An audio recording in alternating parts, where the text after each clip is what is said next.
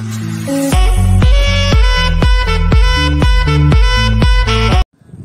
sincerely feel this is certainly not the way. I am personally a victim of your overzealous fanatics and jaundiced knowledge of the Bible.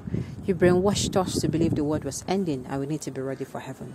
Looking back, I feel my innocence as a young believer in Jesus Christ was robbed by a short-sighted doctrinal understanding.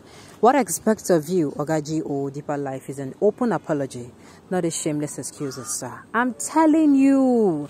You see, a lot of people are going to bring a lot of sentimental, reasoning into this, and it is not even supposed to be so. Yes, there are people who, like I said, it is you to learn the master of discipline, because, Uncle, even if you switch off your TV, if you are going to say, okay, you're going to see pornographic images, they're going to play music that are cozy, Okay, there are people who today, they have all these things in the world, but what do they have on their phone?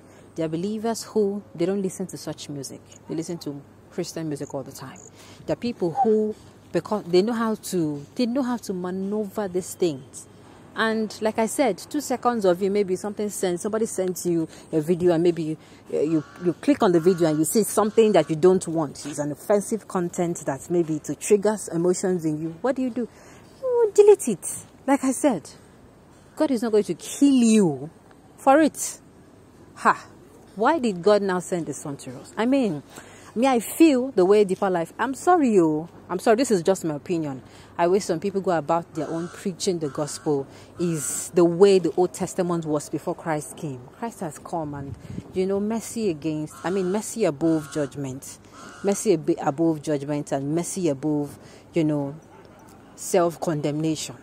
So all these things now, all these things we are talking about is I strongly feel it has everything to do with the Old Testament. And God does not want to live our life, so caged. Then why did He now come and, want us to have life in abundance? Why? So I strongly believe that it's not supposed to be like that. Christianity should be about love, forgiveness. Yes, make a no good turn on yakilo. This is going to be a discussion for another day. All right, on this note, we've come to the end of the news. We say thank you for tuning in to listen.